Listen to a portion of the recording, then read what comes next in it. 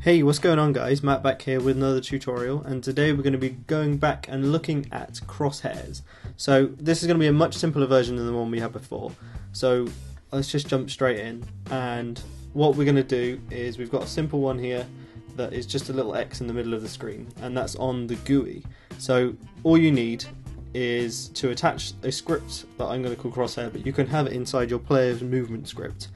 And all you need in there is a function on GUI, a GUI.label, which is then a rectangle, and then that's the screen width by the screen height, and then it doesn't really matter about the size of it because it's just text.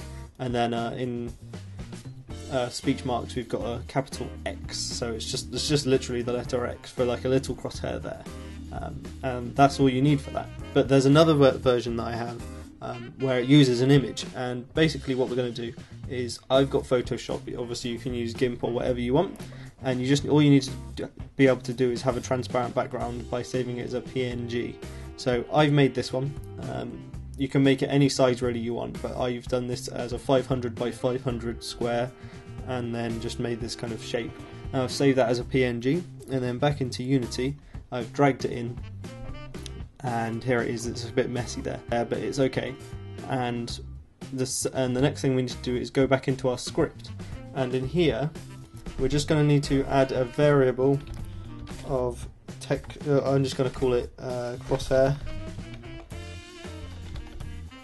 and then that is a texture.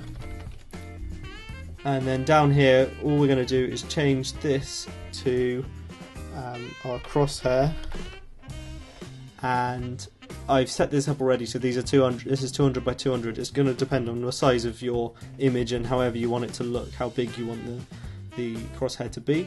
And that's also going to change the position on the screen, which are these two first parts on the label. So this one I worked out to be 2.3 and 2.5, where it's about in the center.